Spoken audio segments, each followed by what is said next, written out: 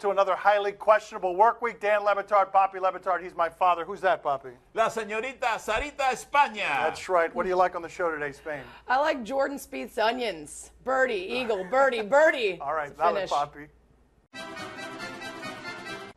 If you run the Cavs, would you rather trade Kyrie or LeBron? Oh, excellent sports television question where they don't tell you what you're getting back for any of these people. Just who would you rather trade? And it doesn't matter who you're getting back. LeBron's got a no trade clause. He's dictating everything here. And because he's dictating everything, and I'm in Cleveland, I'm doing everything I can to please him. So I'm going to LeBron and asking him, what do you want? That's where I'm starting with this because they don't have to do anything. And if they don't do anything, it's going to be a lot of fun for us next year watching them fall apart because they don't get along.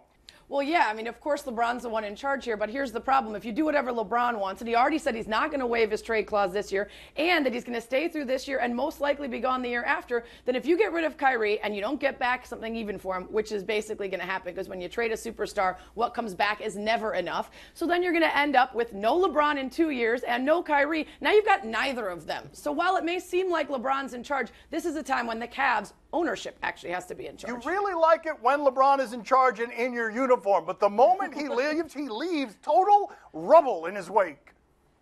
Can I say something to LeBron? It doesn't matter whether I say yes or no, you're going to go anyway. That's right, LeBron, it's all your fault. You were here in Miami, we're winning a bunch of titles here, and all of a sudden you decided to just leave Miami to go and play in Cleveland with Kyrie Irving. So you know what? Kyrie Irving doesn't want to play with you anymore. And Miami doesn't want you. So now you're on your own now. You know what I mean? That's it, buddy. That's it. Time is up for you. That's right. He doesn't speak for Miami. He doesn't speak for Pat Riley. He speaks in his accent only for himself. Right. I'll probably take him back. Yeah. When the chips are down. Yeah, when the chips are really down, you got no all-stars, you're not making the playoffs, he might take him back. Would Derrick Rose be a suitable replacement for Kyrie Irving? Less young, less healthy, less good as a shooter. But if you trade Kyrie Irving and he's your replacement, what you get back for Kyrie Irving could make your team almost as good as it was, given that it was second in the East last year and didn't play any defense. You could be as good as you were last year. It's not good enough, but you can be that good. Well, first of all, he's going to be the next Andrew Bogut, right? They'll bring him in, he'll get $2 million for 2 minutes, and he'll probably hurt his knee again. I think we have to acknowledge at least that the likelihood of him being healthy enough to actually help the team is pretty slim. Healthy enough and healthy enough. Both of them are in question today. And actually shows up and doesn't just become MIA on game day and have an ownership that actually cares when you're with the Cavs instead of Phil Jackson, who's like, oh, he disappeared. I don't really care. I'm not here either. You know, I mean, this isn't working. You know, she's talking about Derrick Rose knees, you know, she stole my jokes. Yeah. I can't talk about Derrick. Wow, Derrick it's Rose not anymore. working. That's right. 2 questions into the week already. We've got tension. Guess who's going to get traded? It's not the old guy. Did Jordan Spieth convince you that top athlete can flip the switch? He convinced me that he's really great. He's one of the best golfers in the sport, and sometimes that greatness makes appearances when you need it most. Yesterday, he goes with an amazing bogey, and it was an amazing bogey, and then he goes birdie, eagle, birdie, birdie to win a major. That is what impressive people do. He's not even 24 years old yet. He can do that at various points. He just happened to do it at the end yesterday. The only thing I needed to be convinced about was whether or not Jordan Spieth would supplant Tiger Woods in terms of someone I would literally watch golf for. I'm not going to watch golf unless I find out it's Sunday and Jordan Spieth is in the running and I want to see something amazing happen. I didn't need him to show me that other athletes can do this. We just saw it in the Super Bowl. Tom Brady had a 65 passer rating in the first half, and he ended up breaking Super Bowl records for completions and passer rating. We see it all the time in sports. A guy has enough mental acuity to actually come back. He just proved it again. Did you see what he did after he won? What did he do? Look at him. What did he do? I didn't see this. Doink. Oh, there you go. Okay. I mean, you can do whatever you want when you win, right? Yeah. I prefer a chest bump and a rake throw to that if I'm his caddy, but whatever works. Excellent golf coverage by my father. He did better with that segment than either one of us did. Whose injury is a bigger deal, Clayton Kershaw or Steven Strasburg? This is an amazing thing to say, given where it is. We started with Strasburg. He was going to be one of the best pitchers ever. Washington's gotten to a point where anything he gives them is something of a bonus because they've got Scherzer and they've got Gio Gonzalez. There is no losing Clayton Kershaw for the Dodgers, who have 5 years of him with an ERA under 2. Think about what I'm saying there. His ERA for 5 years is under 2. You need that guy if you're going to be what we think the Dodgers are. And then you overuse him in the postseason twice against the Cubs, and then you lose the pennant. But that's fine. The problem with the Strasburg injury is that we've seen this his entire career. Kershaw missed a great deal of time last year and sometime the year before with back injuries. Back injuries tend to compound, so that is very problematic. But Strasburg's had a host of injuries. His entire kinetic chain is blown. So you're right. When they get something from him, it's better than nothing. But this Nats team and this Dodgers team both win the equivalent of the President's Trophy every year, the NHL, the best record of the regular season, and then go on and blow it in the postseason. So this is just setting them up for the inevitable disaster that's going to happen in both cities. Spoken like a true Cubs fan who doesn't remember all of her 100 years of disaster. Oh, I remember. Did LeVar Ball hurt his image by pulling his team off the floor of a AAU game? Hurt his image. His image is of an obnoxious gas bag. That's what his image is. Colorful, cartoonish, and they're leading in this game. His team here is in the gray. You can check them out. They're winning 69-60. He doesn't think this is a foul. He's probably right about that.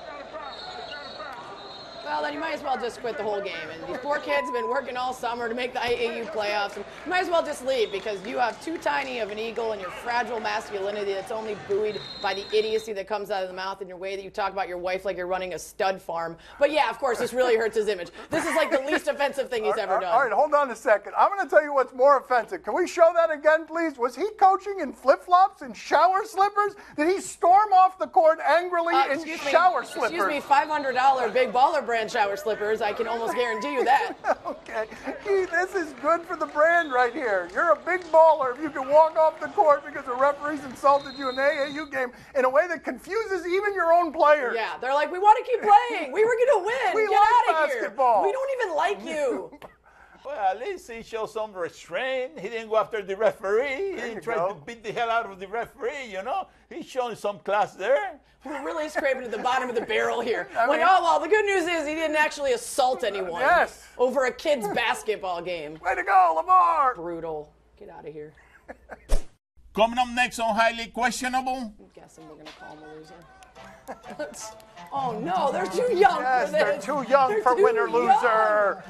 Wait, what's happening? What is this, the Flintstones? Yes, he's using his feet. Yes. Hey, he's a winner, dude. Yes. Hey, yes. He's what you call a disruptor in Silicon Valley. He's like, I don't need this bike. I got legs. No. Who is this? Who is this person? Oh, no, he broke it. Oh, I thought we were going to play. This isn't cooler. This is worse.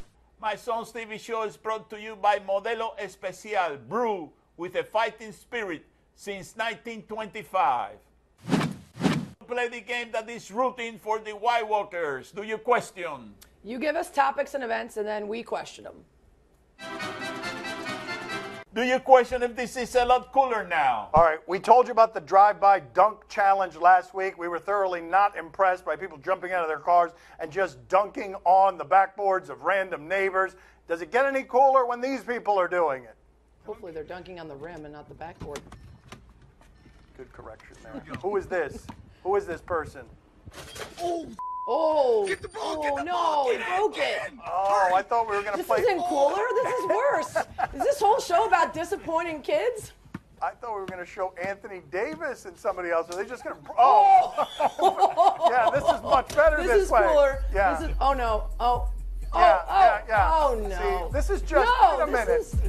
Some hardworking family spend their money to put a hoop in the backyard, and now they can't use it. This is not cooler. It is, however, more criminal. We now have a destruction of property situation.